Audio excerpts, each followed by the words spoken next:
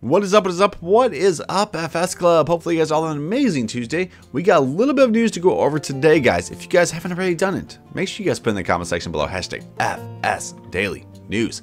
Let's get to that news. First one is from Euro Agri Modding. He is currently working on the i4 Williams TT3621 electric tipper. This is a quick render of it. Looks really good, and I cannot wait for this to hit PC and consoles, guys. So there is that one right there. Next one is from Modding FS. This is the Plowed Toad BT2 and 3, of course, for PC and consoles. Small plow, but you know, if you have that small farm, this will be perfect on there right there. And of course, looks really good with the Fiat right there. Next one, NEFG Modding. They're working on a Case MX. He had this to say: KMN Modding and I are bringing the Case MX project back to life. We're hoping to get this one out to consoles eventually. I know a lot of people will be very happy to get Case out there. I'm hoping this case comes, and of course Steve Mods' case comes. That would be very nice. We need more Case in the game. Okay, so there is those three right there. Next one is a big one, guys, and this is from Mr. Lancy Boy. Guess what, guys? The Welcome to Stone Valley has been sent off to Giants, both the PC version and the consoles. The PC version is the Farming Agency Edition, which has, you know, the carrots, the onions, and all that good stuff, and works with Maize Plus. The console version is the ×2 version, but it does have alfalfa and rye on there, so that's awesome right there. Hopefully it gets into Giants testing and passes pretty quick. So they are in testing, so just got to be patient, guys. Got to be patient. Next one from Lancy Boy. He had this to say to Giants. He says, want to say a massive thank you to Giants for making me a partner. Thank you to everyone that supports my work. Lancy Boy. He definitely deserves this. Very awesome modder, very awesome guy. You know, he's actually been in a couple of our streams, and I've already told him anytime he wants to join us in streams, he is more than welcome to. So there is that one right there. Next one is from Sid Modding. He had this to put last night. Good night. And of course, he had to show off the John Deere 8RX. Like I said, it's not a FS Daily News video unless we have something from Sid Modding on there. So there is that one right there. Okay, the next thing we're going to talk about is, of course, the new mods that just got released not too long ago for all platforms, guys. We got the John Deere 540, well, W540. We got the Mozovlava farm, which is a Hungarian farm. We got Debelius 3. We got the 3 Points Bull Bar. We got the GDR Hall. We got Decorative House. We got Barn Shed. We got Silo Facility. And that is it on the new mods, guys. We also did get some updates. The updates we got was for Hagenstead, which this update fixed the problems with the field helpers, reviewed all points of sale, and reduced SIP file size.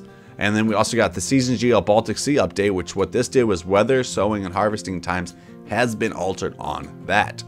Also, they did not post this in, of course, you know, the mod hub, the regular mod hub, but we also did get another mod on consoles, which was the FarmTech TG28. So there is all the new mods. There is all the new updates. Hopefully you guys do like these mods. Let me know what you guys think about them in the comments section below. Next one, guys, of course, we got that testing list. In testing on PC, we have the Case IH 1255-1455 XL, Dark Forest, the John Deere 2100, Laboch Galoth 70D24, Laboch K150, Machine Building. Millennial Farms is in testing, guys. Wow, this is a really good week. You know, Stone Valley's been sent off. Millennial Farms. Wow, wow, wow. We also got the Pellet Storage House, Sapphire MES 500, SK5 Neva Pack, Slurry Shaft, and another big one, the Valley, the Old Farm. Oh, this is just amazing. Hopefully these all passed. And then we also have the Trailer Agram. So that is on the PC side.